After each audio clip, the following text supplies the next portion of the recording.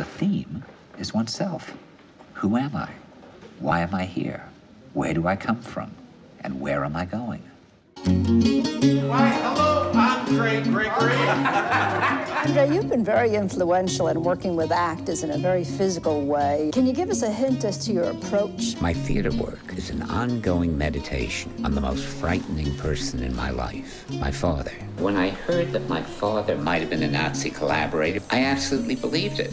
I believed it so thoroughly I had shingles the next day. It was a very, very formal theatrical environment, the kind of theater that I hate. With authoritarian parents, you don't get a straight answer. I prefer to do my work for very small audiences, in living rooms, abandoned factories, even unfinished bunkers in the desert.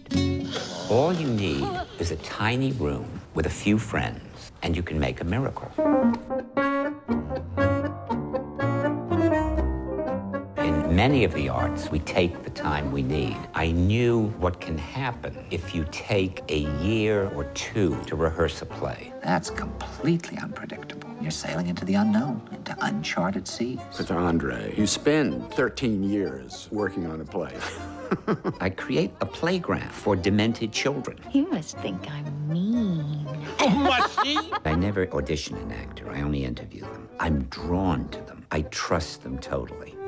It's the art of being, not the act of performing.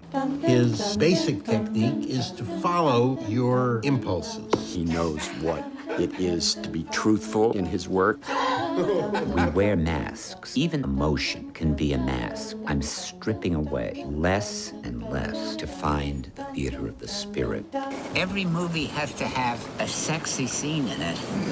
You know, what are you laughing at?